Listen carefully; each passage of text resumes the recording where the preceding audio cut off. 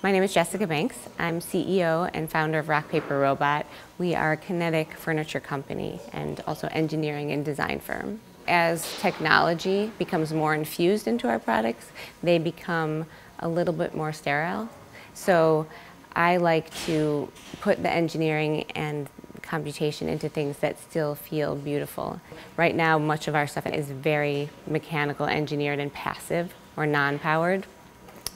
But we are moving into totally automated. We have some robotic chandeliers that respond to the environment and can change, and are now even moving into like very highly automated and connected devices where your table and your chair and your environment could even prevent you from having RSI or back pain, or even notice if you have a weird behavior that might be indicative of some other issue. We just launched our new line, which is this Ollie collection, and they're tables that slide down from the wall, can come out to any length, and there are no rails or anything ugly on the wall behind it, so it doesn't, create an ugly environment when the table's in use.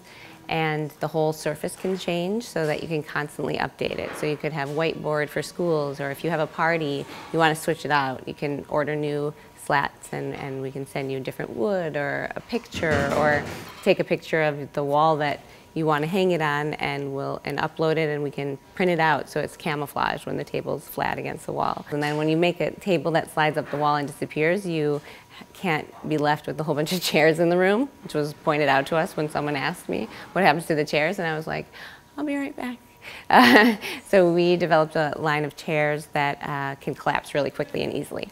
And we're going to do bar stools and chaise lounges, ottomans, everything. There's lumbar support, so it's comfy. I like to create a visceral response in people, and that causes them to question and to feel wonder or feel awe.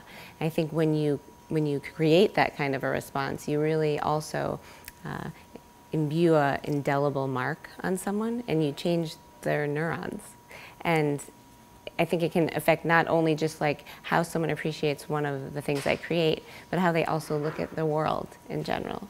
And so, yes, questions, sure, but more like making new connections between things that maybe they hadn't thought of before. That's really like the beauty and where I get a lot of joy out of what I do.